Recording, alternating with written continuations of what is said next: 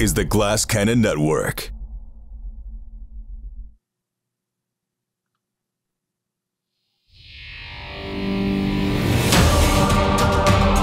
Welcome to Cannon Fodder, a behind-the-scenes look at the Glass Cannon Network.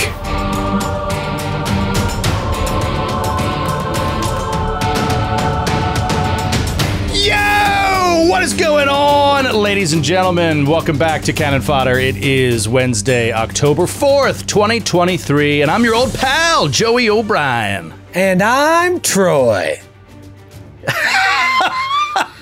Taking a day off from creativity, Lavallee. I'm just going by one name now. That's what I am in this industry. Just Troy.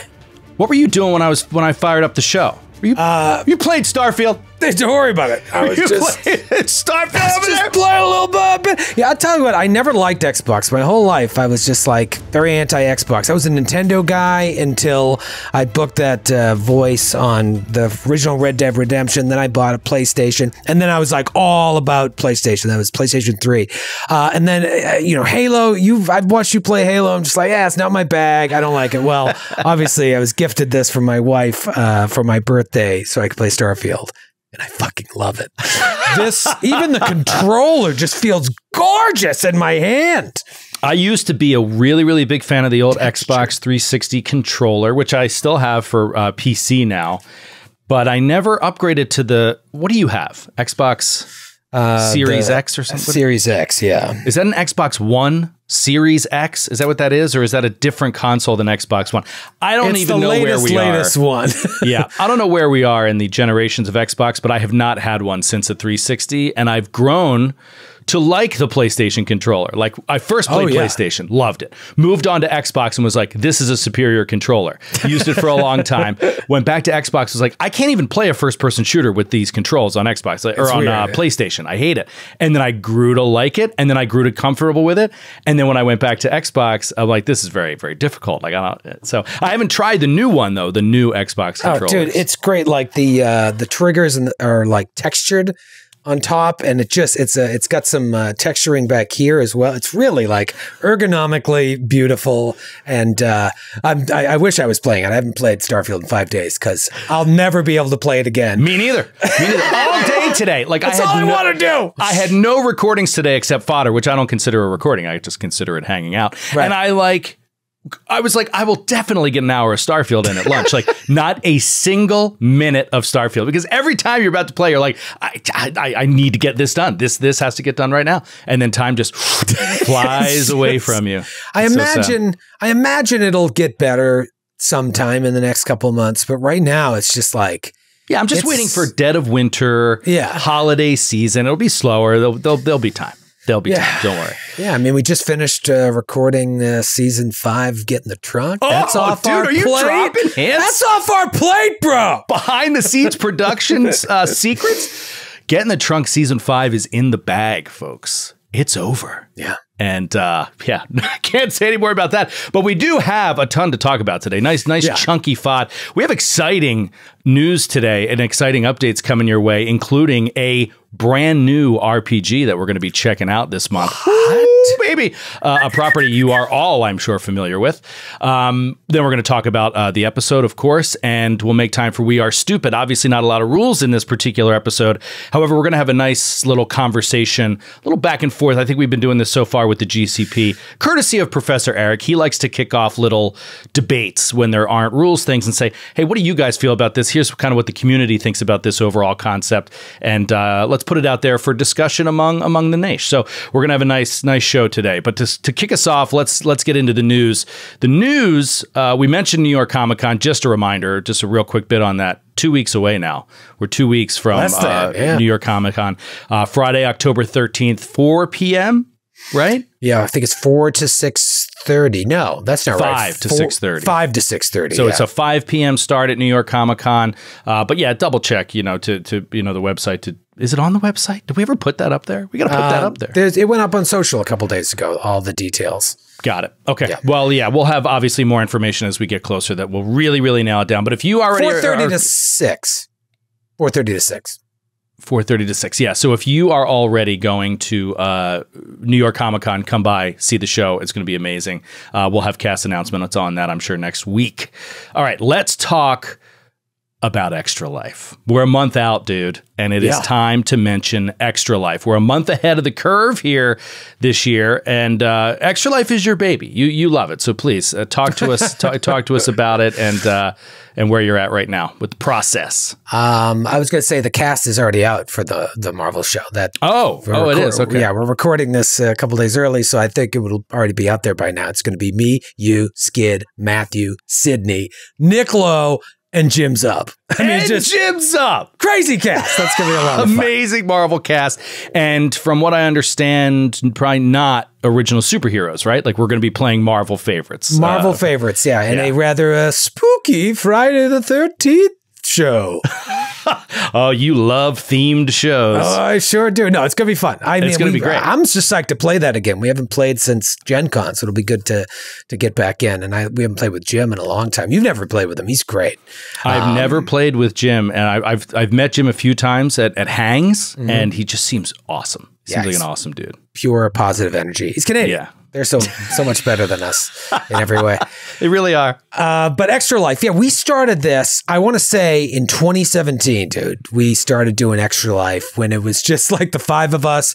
Maybe we had a second show by then, and we were just playing video games and party games. Maybe, I don't even know if we did RPG. It was just video games, and we did almost 24 hours. Skid would do the overnight shift.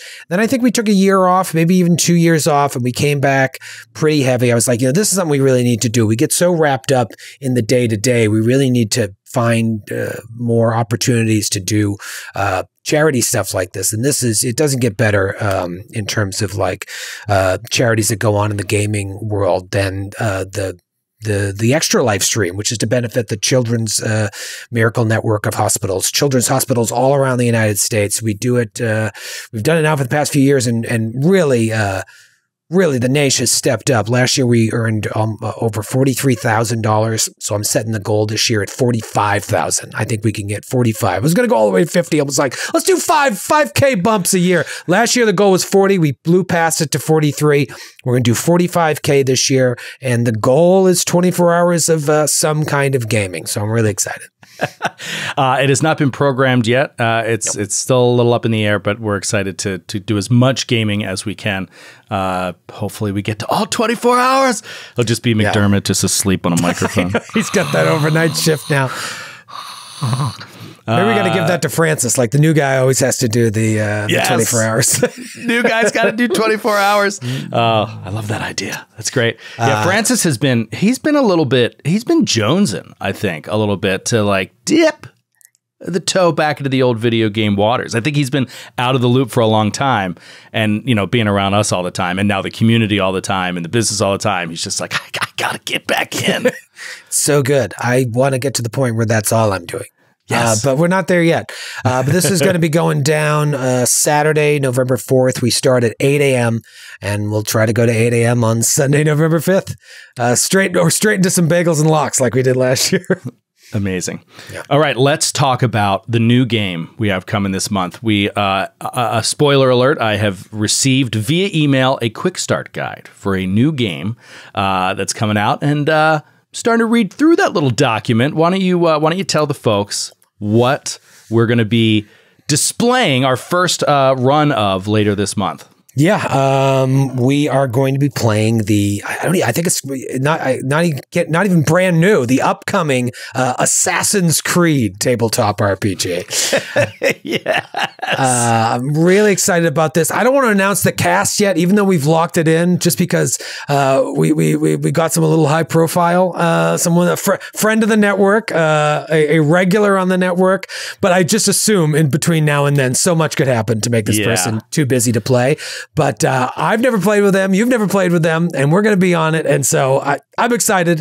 I have not even looked at the quick start guide yet. Were you a big Assassin's Creed guy for PlayStation or Xbox or anything? No, not at all. I played a little bit of the very, very first game, and then for whatever reason, I don't finish most games I play, but I never even got close to finishing that.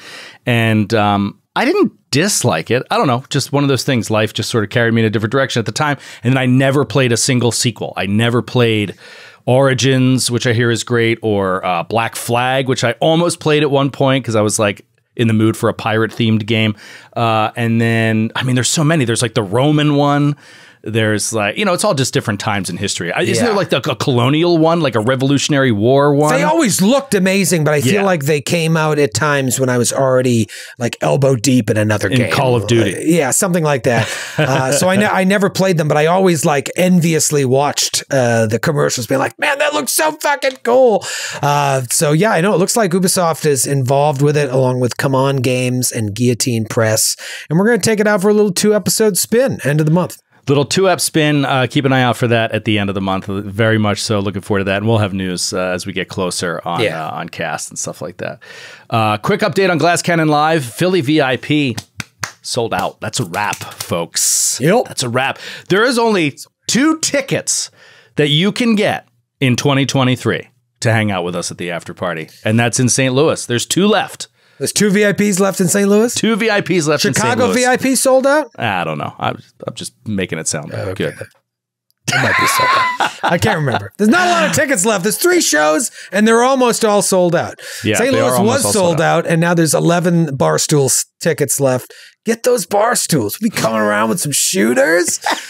This place is fancy, but they probably do shooters. Thinking maybe a random game of left, right, center busts out on the bar. You never know. That would be the seat I would get. I don't want to be fucking on top of the stage, number one, because I'm always afraid I'm going to get pulled up there. Like, oh, you want to be in the show? Get out of here. Sit at the bar and then just get immediate access you to get Matthew and Skid spit all over you when you're up there. It's like a Gallagher show. You got to put the tarp in front of you. Right. That bar is, it has to be the best spot to be in leading up to the show. Like if you're there an hour early, just hanging at that bar, I mean, that has to be the scene for the show. So yeah, definitely check out the bar seats. I think something special there. And I'll tell you what, if the after party, the VIP after party is anything like what it was in Philly, the after party was at the bar. So if you have those bar seats, those are your seats. You got a seat. We're going to have to come to you. Yeah. I mean, there's just no way around it. I can't wait. Yeah. So anyway, pick up those tickets while you still can, and that's all I got. That's it for news. That's all you got? Yeah, which is fantastic. Let's move on to talking about the GCP. Yes, particularly episode 3 of campaign 2, which I'll be honest with you, I gushed right before we went live here. I loved it. I loved the episode. And I don't say that often because I think that it sounds obnoxious, but it's true. I was listening back to prep for this fodder, and I was just transported. I really was. Like, I just had so much fun. Also, we recorded it a couple months ago. And so, like, I forgot a lot of the stuff. And it was so fresh to me. The jokes were really funny. And then I really liked some of the character exposition we got in this episode. I thought it was really cool. So we'll get to some of that in a second. But first, I want to go through and just ask you a few, general questions, since we don't have a traditional We Are Stupid. Last week, we kind of left it hanging. We didn't know if this was going to bust out into a fight. And we see in episode 3, we straight up get out of there with the information we need without rousing any suspicion. Sid gets a bottle cap for a hairball. I mean, this is... Were you impressed with the execution of the score? I was very impressed because I kept asking you guys, like, what's the plan? What's the plan? And I don't know if I just wasn't listening or if the plan wasn't like solid until it happened, but I was just like, whew, I really don't know what they're going to do here, but all right, let's just see what happens. And when Sid pulled out that vomit to set off the alarm, I remember being like, that was fucking brilliant. And it made my job so much easier. Yeah, you were like, and now we can just move on with the story. This is great because I was agonizing on this. I'm like, I really don't know what's going to happen here, and I want to be prepared. In your initial prep, did you think this was going to be a fight? Did you think we would kill the guards? No, I think it was pretty clear, especially as you went up and talked to Al Michaels.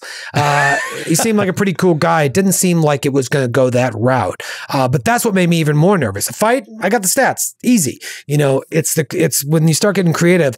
I wasn't worried that I couldn't come up with a creative solution. I just want it to be smooth. You know, this is episode 3 of our show, 2 of our show. Like, I want it to be like smooth. And as I'm reading this, I'm like, fuck, this is so open-ended. Yeah. And, you know, we don't do a lot of editing. All these 3 of these episodes, when I tell you that, like, we're editing between multiple cameras, but the amount of stuff I'm taking out is like 5 small cuts where we just had to like fix something, like really, really tiny stuff. So because of that, I want to make sure the pacing is right and that it feels smooth. And I would have given her 2 bottle caps. I thought it was such a great idea because it, at the end of the day, made my job easier.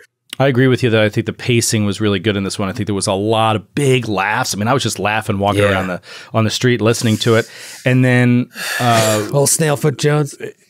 Old Snailfoot Jones and what was it? Wasp Knuckle? Wasp Knuckle and Ant Hip.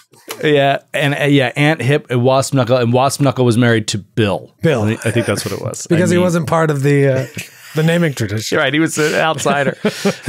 Family by marriage. Yeah, so I mean, all that stuff, like that silliness. You know me. I have a low tolerance for it. Like some of it, I thoroughly enjoy, and then when it crosses a line, I'm like, all right, now you're just taking me out of the game, and I'm not enjoying myself anymore. It came close to that. I think it was in episode 2. It might have been a little bit in 3 with the ladies' night thing, the over and over, just like, we're so drunk, we're yelling and screaming in the town square. I just started to get like, stop. And not only as a player who's just like, move on with the story, but also as a character, I'm like, stop drawing attention this way because I cannot deceive anybody. So as long as we just lay low, you know. But that exchange, whatever, at the library, I thought was just chef's kiss. It was the perfect amount. Perfect dose of silly. You know, there's side quest, side sesh, there's strange aeons, and there's GCP, and those are 3 very different energies. And people have to remember, like, GCP is a much different show than strange aeons, and I think Matthew is just like forgot. Like, he's still in side quest, side sesh mode, or like still in strange aeons mode. It's like, all right, calm down, ladies' night. We got it. We got it. But I still love silly, dude. Give me silly any day of the week over anything else. Like, I mean, if you're not laughing at the table, what are you doing? What are you doing? So I certainly appreciate the humor, and then to me, the funniest part is me squaring up on it, and Matthew being like, "Joe is clearly over this bit," you know, like just saying it out loud. Like, that's funny. I just think it cracks me up when he's like, "Joe clearly is exasperated with our bit." Well, it feels like old school GCP, and that's what I want. I wanted this to feel like we're returning back to our roots. So much has changed. Production values are different. The show's different. The cast is different and everything. But I want it to feel like friends around a table. I want it to feel like, like what it felt like in 2015. And I really think we're achieving that. I felt that. I felt that in episode 3. I definitely, not that I didn't feel it in 1 and 2, but I was just like, I was enamored with it. And it wasn't just the story and the mystery, which is very, very cool, especially the exposition we start to get on Bolon is very interesting. And that the way that this character, who perhaps I'm just going to say in quotes, villain, we don't really know yet, is like, it's a great setup. The story makes sense. It makes sense why this person did what they did and why they're doing what they're doing. And there's a lot of layers to it. And I appreciate that. But then on top of that, and this goes back to the pacing, for as much as the silly we had, there was also, I was just eating up the little individual character insights that we got in this episode. And not all of them were produced by the little fireside chat that we had. I'll get to that in a second. Some of it was just the interaction and the interplay of the characters when they weren't being silly. They began to reveal little things about themselves, and they're just starting to flesh out a little bit more. And I was really interested to listen back to that. And it's helping me play the game now, even further ahead where we are, to re-listen to little tidbits that Talitha dropped about her past, right? Little ways that Lucky reacts to certain people and certain things. And it's just, everybody's, I think, really sinking into their character, and I'm loving it. Yeah, and it's easy to breeze past Except that. Skid. Skid just seems lost. That character just seems like, my God. I mean, Buggles is so phenomenal. And just re-listening to it, it's just great. It's great. Sorry, I cut you off. Yeah, no, I was going to say it's easy to breeze past that. Like, there was a part of me pre-ep was like, I feel like this needs to be, we needed to combat, like going back to original GCP. It was like episode 3 was the Wall of Wolf Street. The Wall of Wolf Street. When we've gotten to our first combat, part of me wanted to mirror that in a way. And so there was this feeling like, let's just get there so we can get that in. But like, you got to know when to let it breathe. And I could have easily done a longer episode, but I want to stay around 60 to 75 minutes. That's the sweet spot for this show because, you know, we put out a lot of content. I don't want to do 2-hour episodes. I don't even want to do 90-minute episodes that often. I like that 60 to 75 minutes because people got a lot going on in their life. And I want you to be able to stay up to date with the Glass Cannon and not be weeks behind because the episodes are too long. Well, I mean, you're giving them 90-minute episodes every week so far. That one was 90 minutes. I know. We're coming back down to earth this week, you know, and then next week it'll probably be long again. But like, that's the sweet spot for me. It's a lot easier for us to produce too. But there's always going to be some long ones. I know there'll be some 3-hour eps coming in. Yeah. Well, you know, you yeah. got to kind of take the story where it goes. But let's get to that point, which is the fireside chat.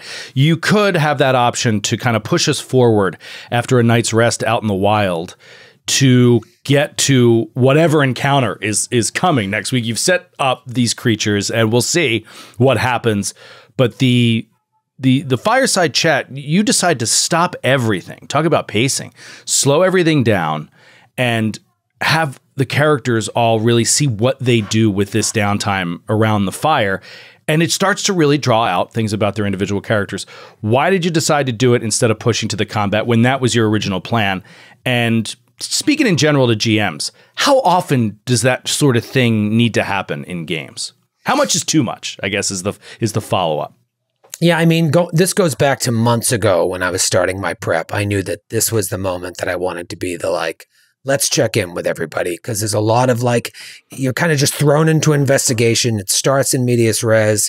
This is the first time when there's like an actual moment to stop. You know, it's going and the players are alone, just with each other. The players alone, right? There's no other NPCs or anything, and you know it's going to take 2 nights to get to wherever they're going, supposedly. So there's an overnight. We know that. I knew this is going to be the moment to do, you know, what's become. I even said it on the show, sort of emblematic of what we do. These little fireside chats, and so I really stuck to that. As we got to there, to me, it was like, this is the time. And I'm so glad we did it because it really, like you said, it gave everybody a moment to start to reveal things, either through little things that they did, like Brother Ramius sneaking off into the woods to smoke some reefer, or, you know, just having the conversation with Buggles and his fear of horses and everything.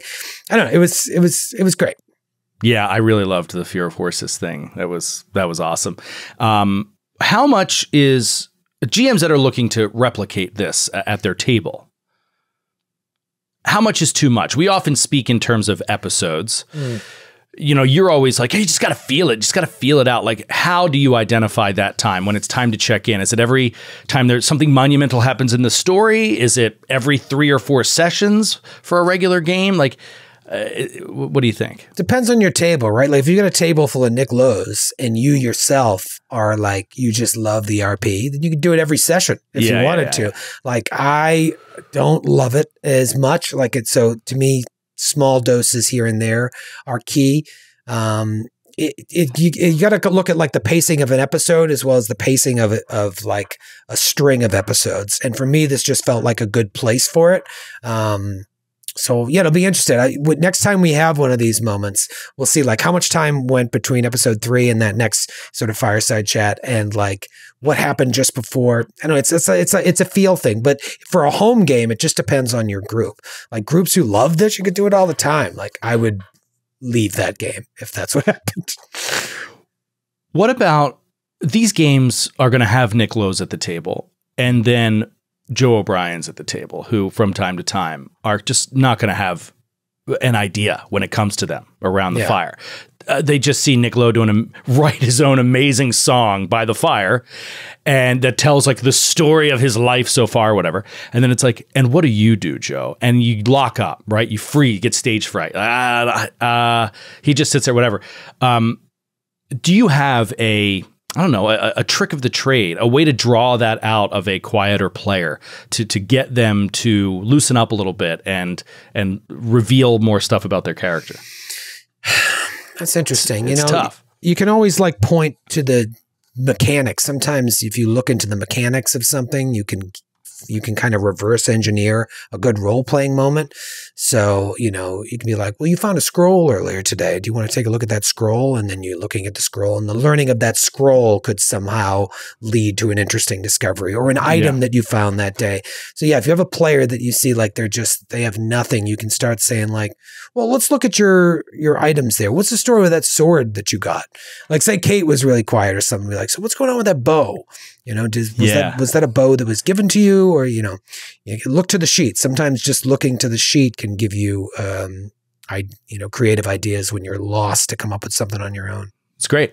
I think I think that episode 3, for as great as it was, contains a major plot hole. I think there's a problem with the plot of this story. Oh, and it's possible that I'm just an idiot, and I admit the latter is much more likely. I'm leaning that way. I may have missed something. I haven't checked any of the feedback on this episode or anything like that. But in the re-listen, something seemed kind of funky to me, and I'm like, what did I miss?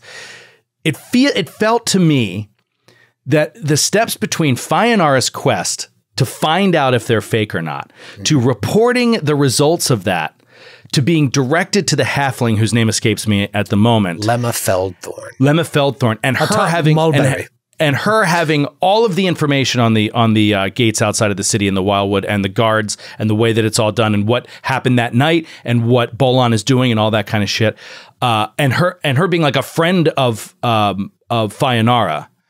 Why did we have to do the test? Like, I didn't understand. It seemed like they all already knew that the gates were in the Wildwood.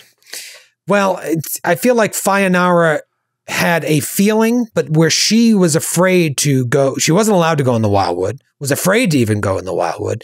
She wasn't 100% sure. And I imagine her relationship with Lemma, while close, Lemma can only reveal so much to her. Maybe Lemma never said anything about Bolon to her, or the event that happened that night at the gates in the Wildwood. Is that what you're saying? Well, Fayanara mentions Bolon. Fayanara mentions that, doesn't she in the episode say something to the effect like there's this rebel, there's this I feel like steward. The first time we heard his name was from Feldthorn.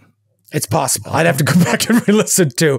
But my thought behind it was like, Fayanara has a very strong suspicion about this. But as a scientist, she needs proof. And she herself cannot go find the proof. So even if Lemma has intimated this to her in their private conversations, she needs actual proof before she can move forward in her research. So you feel like Lemma never said outright to her, like, the gates are fake, you know that, right? Like, she never said, and even if she did, she might still want some empirical evidence that they're fake. Yeah, my thought is that in the letter, because we don't see the letter that Fayanara writes to Lemma, you guys just handing it to her, it's just like, it's something I've suspected all along, and my friends have gone through and tested your gates. I now know it to be true, so let's not pretend anymore. I know the gates are fake, and I believe that they're out there in the Wildwood. Will you please let them get out there? Maybe they can help you with your other problem. So she's very aware of what's going on in Seven Arches, but being unable to set foot in there, being unable to test things and really dig into what's happening, you guys showed up at the right time for her, but I could see why that would kind of feel plot holy. Yeah, like on the re-listen, I was like, this Lemma knows everything. Why did she just tell her friend everything that was happening and send us immediately to the Wildwood?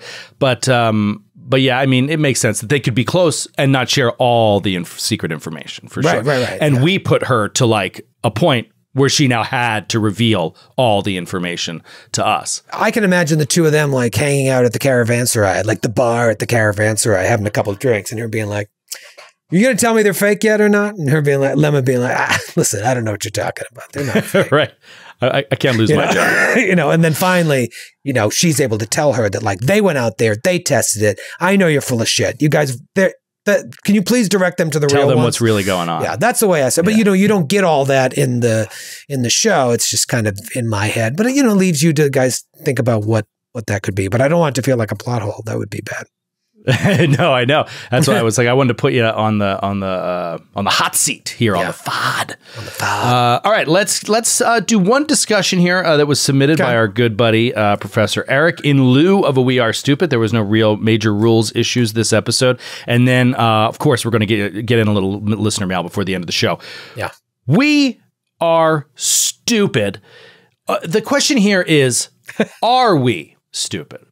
Are we stupid if we, at our table, have an extremely fluid, and some may say against the rules, approach to exploration mode transitioning into initiative? And this is the subject that Professor Eric brings up. He, of course, is not saying you guys are doing it wrong, not by any stretch. He brings up what is among the community a pretty hot debate, because a lot of people like exploration mode in its mechanical layout for how decisive it forces you to be clear about what your character is doing in the moments before a fight occurs, even when you don't know a fight is imminent. Other people are like, exploration mode is too restrictive. It's too one note. You're saying, I am just doing this one thing, but people don't actually do that. They do a lot of different things. They sneak and look around all at the same time. How can you, whittle me down into one area? It's really just kind of up for discussion. But basically what he said is Brother Ramius, for example, is detecting magic and is doing perception up against whatever this threat is that's imminent, that comes at the end of the episode. And he's like, if you're going by the book, you can't have both, right? You can't get a perception check and be detecting magic. It doesn't work that way, by the book. So I don't know. What are your thoughts as I bring that up for discussion? Yeah, I remember when the playtest came out, I was like, oh, this exploration mode is really, really cool. I like this. But as we've started to play and put the game into practice, I prefer what we've settled on. It just feels more natural. It's certainly, in my opinion, better for a show, for a performance. It's like, let it be a little more fluid, let it feel a little more real, because you could very easily be like, well, I'm detecting magic, I'm doing perception, and when it comes time for initiative, I can say to you, be like, you know what, you can roll perception, but if your knowledge arcana is better, roll that, because you were doing both. And if you go by the book, you're not allowed to do that. How much more interesting is it for you to be able to use both of those? It allows, where initiative can have so many different things, and so you so rarely get to use anything but perception unless you're a rogue. Why not open the door to that by being a little more fluid in the way we interpret exploration mode? The more it feels like a video game, the less it, Professor Eric actually has a good analogy here that I appreciate. It is not a video game that it ends up feeling like. The negative argument is that it ends up feeling like a worker placement board game, where you're like, in this round, I'm going to do this activity. That's true. Yeah, and so that was his example, which I think is a very good example. It's like, that we're not playing a board game. Right? We're playing an RPG. Yeah, it feels maybe because I'm playing a lot of Baldur's Gate, it just feels very turn-based-y. You know what I mean? Yeah. So I guess that would be more like a board game. But I think of a video game in the sense of like, it wasn't like D&D 4th edition. It was like trying to take it and make it like adapting elements from video games into like World of Warcraft, that kind of stuff. That was the word on the street at the time, that they were trying to capture that audience. Yeah, that exploration mode to me has that kind of feel, and I liked it. I really did like it during the playtest. I liked the idea of it. There was one adventure that I don't think we ever got to when we did the playtest, where it was like a hex map, where you were literally exploring hexes, and depending on which hexes you chose, there could be different encounters or things that you find on this quest. And I was like, oh my God, this is so great. It's so different from anything that we've ever done, and we never got to it. And then that one, exploration mode, was really, really important. I think there could be a time, if we're doing overland travel, for example, where we could be a little bit more rigid with how we interpret it. But I think for our needs, the way we're doing it works for us. But if you guys enjoy, if other people enjoy doing it by the book, you could do that too. Yeah. Me personally, if I'm running a 2E game, I'm going to keep it very fluid, and I'm going to let people roll whatever the hell they want for initiative at the moment, as long as they can explain it rationally. They didn't have to tell me in advance that they were going to do this in order to use their arcana for their initiative. If they say, like, I'm going to use it because I was doing this, even though I didn't say it, and that makes sense, like, That's fine. Here's what I don't like. It's like, don't try to game the system, right? Like if you have shitty... Sure. I mean, this all comes under the, you have to trust your players, umbrella. Like you can't just like assume in this discussion that you have like shitty players, right. Then it doesn't work. But it's not even being shitty. It's just like, you can't help but want to be a little bit of a munchkin when it's like, we're going to be sneaking. I'm like, all right, so you're using stealth. Even though your stealth is a +1 and your perception is a +8, let's all be clear here that you are sneaking. So you should roll stealth for your initiative. And no one wants to do that. But then, okay, then you're moving loudly. Is that the only other way? It gets tricky. It feels a little gaming the system. But then again, it goes against what I just said. It's like if you're perceiving and you're detecting magic, you could use Arcana if it's better. I just think like, if you're actually why can't you sneak and perceive at the same time? You can. It doesn't make any sense. But like, no one's ever going to use their stealth roll unless they have a really good stealth. But if you're in a situation where you are sneaking up on somebody, I had this happen in a game recently. I was deliberately sneaking up on known enemies, and I was sneaking up to. Well, I don't want to say too much, but I was sneaking up, and basically, I had multiple successful stealth rolls. And then I had a fail against the perception of the enemy. And immediately it went into combat. And my initiative was my last stealth roll. That's how the GM ruled it. And I was just like, that's fine. Like that makes perfect sense. I do the same thing. Because that's a very specific situation where you are specifically stealthing up. Of course, you're also perceiving, but like it was a very... You got to feel it out instance by instance. That's what it is. It's like when the stealth roll itself is important, then you use that for initiative. When it's not, especially where there's no surprise round in 2E, then you can do both and take the better, I guess. Yeah. I don't know. It always feels dirty to me. Feels dirty. Well, what do you guys think? Let us know. And if you have any comments or further questions on it, hit us up at contact@glasscannonnetwork.com for a little listener mail, which we're going to dive into right now. Right now? Right now. All right. It's time for listener mail. Gotta get your brain up on it. Time for listener mail. You gotta cue that fucking. All right. First question is from journalist Joe in England. International edition, as we used to say, for our listener mail. This one is a quick and great question. Always got to remember how wonderful the Naish is. Journalist Joe says, last Friday when the new episode of the GCP dropped, I didn't check the downloads folder on my podcast app, but instead went straight to YouTube. In short, is this a good thing for the show? Are higher YouTube views beneficial for the network than download numbers potentially falling off as listeners become viewers? It's a great question, and we appreciate so much how much people think about it. Can I give the dirty, filthy answer? It's probably the same answer I would give. Will I say it at the same time? Sure.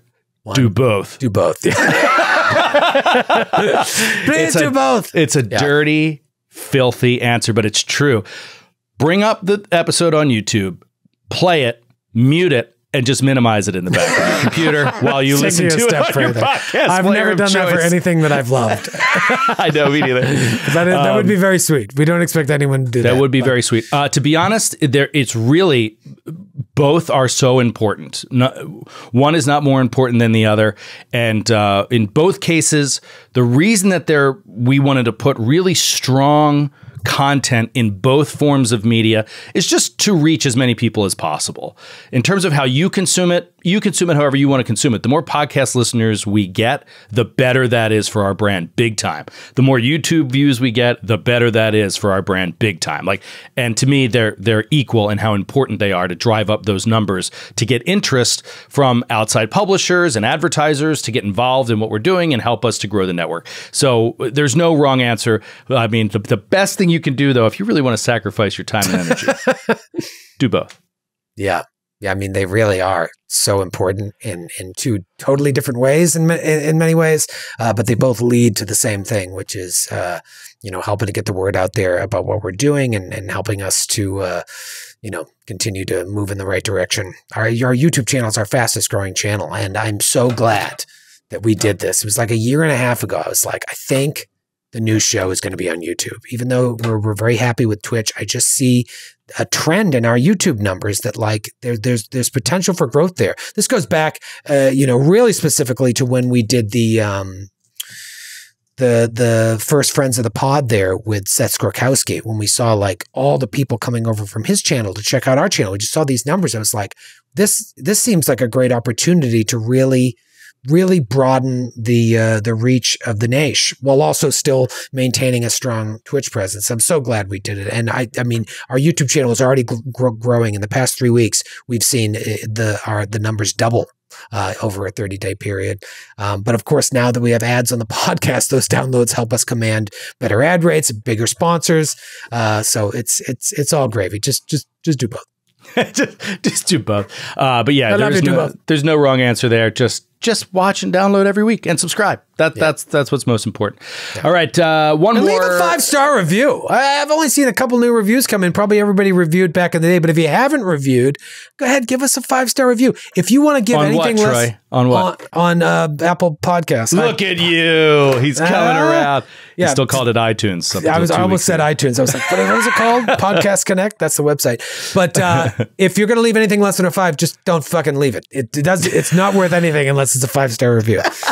Nobody cares if you don't like it. People just want reinforcement when they go to these things. They just want to, see people loving what they want to love. Jeremy will round us out today with one more question. Thank you so much for writing in, Jeremy. Hey, guys. Jeremy. I just want to know if you have ever considered doing an evil or all undead party. I'm planning on running Bloodlords soon and have been curious about what kind of hilarious abominations the crew could create in that type of scenario. I don't think it would work well for a longer game, but perhaps a season of SideQuest side sesh.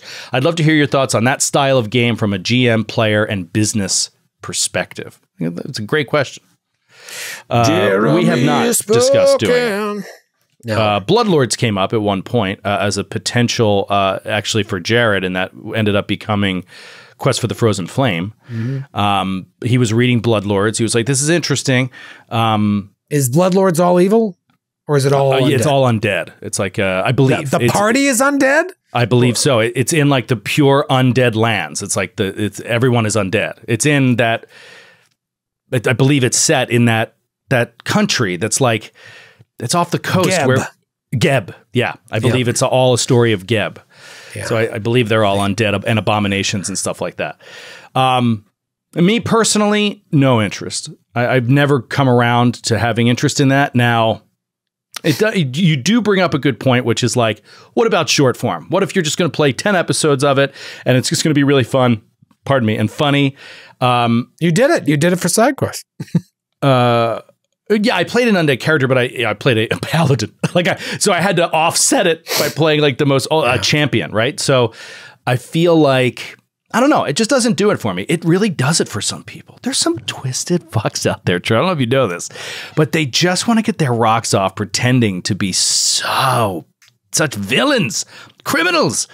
They just want to kill good people and heroes. Other people, and I think that this is a completely rational argument, just want something new. They've done the same thing over and over and over and over for 25, 30 years. They just want to shake it up. I get it, but it's not something I've been interested in. What about you?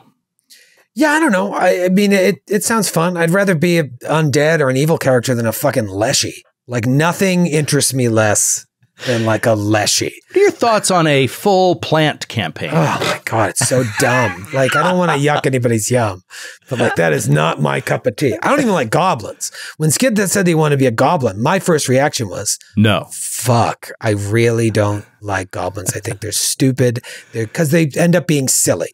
Yeah. But a second later, I was like, anything in Skid's hands is going to be fine. I would say no to pretty much anybody else that wanted to be a goblin because it just leans too silly. And I like the silly. We love silly. We were just talking about how much we love silly. We love silly. There's a difference between like having the sort of what's the way of putting this? Like, what made Monty Python so great is that it was silly things happening in serious situations. You know, that's where the comedy came from. It was like ridiculousness out of like the mundane. When you come in over the top silly to begin with, you got nowhere to go. Like it's already too silly. You know, it has to be it doesn't have to. I'm telling you what I like and the sort of shows that I try to build. It's like have there be a base of something strong and serious and real. And then silly can come from that. And that's the problem to me with goblins and leshies is they tend to be too like, or a fucking pumpkin character. Like I just don't, yeah, it doesn't do it for me. Okay. I mean, I get it. You and I see things the same way, but hey, maybe you're coming down a little too hard. I probably am. Maybe somebody can build a brooding leshy. I'm sure they can. Serious, a leshy knight. I'm glad that none of the cast listens to this show because they would build a leshy just to spite me. That's their first backup character. Yeah. Yeah. You know, I'm sure, like, I guarantee you could. Absolutely. But my initial response to a fucking squash walking up with a broadsword is like, get out of my game. That's a tough hill to climb. Amazing. What about from a business perspective? Do you think that there is legitimate concern that you would have to play a half-assed evil campaign if you were doing it for a big audience? You know, like would you have to always like kind of like shy away from the real evil activity? This is real tricky, man. It's tricky in this day and age in all media. I think it's 1,000 times trickier in our business because it's a very sensitive culture in TTRPG. So we have to I always feel like we have to walk on eggshells. I think about like when we started, you know, our comedy was one way and then we kind of settled into a place that we felt comfortable that's still super edgy, but not like going into areas that it doesn't need to go into. I still like the idea of being able to have a show where we could do that. But I think it's impossible. Like I'd love to play Cult or like Vampire the Masquerade and fucking play it, you know, go into the way those. It's meant to be played. You could say, I always said that, right? But like it doesn't have to be that, right? You know what I mean? Like, but there's certainly like the book is there to tell you like, you know, Vampire the Masquerade had like, there were whole things about the AIDS epidemic and how that affected the vampires. I'm like, man, that is so interesting to me, but like, you got to be so fucking careful. I don't think we're smart enough to like be able to navigate that properly, but it does interest me. And I bought the book for Cult a few years ago after we, maybe I guess it was only 2 years ago after we talked to Seth and he said that was his favorite RPG. And I was like, wow, well, we can never play this on the Glass Cannon Network. But I would, you know, I would love to go there. And so, yeah, I think that if you're doing it in a way like we are, you gotta be very, very careful. You gotta know your audience. But you know, if it's a home game, that's the other thing. That's the other thing. Is like even if it's a home game, you gotta be very clear with all your players. Like, what kind of evil game are we playing here? Are we just playing a bunch of like selfish people that are looking out for themselves, or are we playing people that are going to like try and go out of their way to kill innocents? You know, that are going to try to like do really dark shit. Like, hey, if that's your game and everybody's fine with that, that's fine. But like, you need to make sure everyone is on board. You can't have like, don't be a loser to like the one person doesn't want to do it, because that is just not cool. And what's the goal, right? Because like, if say we're going to do this for a series, all evil characters, if it's just, you know, murdering innocents and like steal and like, how are these characters going to be interesting to an audience? They have to be, they still have to be interesting. So you'd have to do something more than that. Any television show or movie where the protagonist is evil, there's still a goal there that is, if not altruistic, is something that the audience can understand, get behind, could right? relate to. Dexter was like a serial killer that killed other serial killers, right? I never watched it, but I think that was the premise. Something like that. I didn't either. You know, it's kind of like a Robin Hood-y type approach to serial killing. You know, you would still need to find that. Now, I imagine these Paizo adventures are written in such a way that even though they're evil, they're working towards destroying an even greater evil. I don't think the end goal is like kill a god, but maybe it is. So I think that would be one of the trickiest parts, as well as navigating content, is like you have to build characters that people are going to connect with, and if they're just pure evil, it's hard for an audience to relate to that. It's also not great, even in a good campaign, to have your villain you're playing against just be pure evil without any sort of goal that makes sense. You know what I mean? It doesn't make for a richer game. So I don't know, Jeremy. Maybe you talked me into at least thinking about it, but it would be a bold choice. I'll say that much. It would be a bold choice, and who knows? Maybe one day down the line we'll be like, hey, we gotta shake it up. We gotta do something different, and we'll get that dark, twisted audience out there that's just waiting for it. I've thought many times about going one of two ways, or both ways. It's like having a 11 p.m. You thought about going both ways? I thought about going both ways. So clip that. Don't clip that. Clip like that. Don't having clip that. having a late night show like that starts at 11 p.m. that is like content warning up top. Like this is a show that is going to explore some dark topics. Where, you know, it's like a cult RPG or like a really dark all evil campaign. It's like letting people know. You don't have to watch this, but if you do, it may involve this and this and this and this and like things that most people do not want to take in their entertainment. But you put the warnings out there and then you throw it out there and you hope it doesn't destroy your business. Which I'm telling you, in TTRPG, it'd be fucking impossible. Like, because the word, people just skew it, and then Polygon will write an article like, oh, the Glass Cannon podcast did an all blah, blah, blah, and like, we'd be done. So we can't do it. But man, it'd be fun because there's some people be way into it. Adults would be into it. Adults. And then cultured folks. Cultured folks who like can understand that this is make-believe. And then the other thing is like, I thought about having a Saturday morning show that's geared towards kids. So that's where you can have your all Leshy party so that like our kids could watch an RPG show. This is something I've been like working on in the back of my mind for a few years, you know, as we start to add more content sometime in the next 5 years. I think I'd really like to do that. It's finding the right group, but having a show that's like an RPG show for kids on the Glass Cannon Network. That adults would like. That adults would like too. Yeah, like, you know, like the best cartoons are the ones that you can sit there and watch with your kids, and the jokes, you know, are going over their head, but you enjoy them as well. You know, totally. Bluey is great for that. Yeah. And so yeah, I think that'd be really fun for that. Yeah, dude, don't get me started on Peppa Pig. Don't even get me started. All right, Jeremy, you made us go overtime with this question. Great question. Thank you so much. Guys, please write in with more. Contact at glasscannonnetwork.com, email with the subject listener mail, and get your question in here, and we'll dig in. And yeah, we'll have a good time talking about it as you see here. That wraps her up. Exciting stuff. Assassin's Creed coming, Extra Life coming. Among I just started playing Nick singing listener mail. Lots of great stuff coming, and I'm really looking forward to episode 4 of the Glass Cannon podcast. It's a fun one. Little combat, bro. Little combat. And stay tuned for a new all bestiality show coming Wednesdays at 11 p.m. to the Glass Cannon Network. Bye, everybody. Yeah.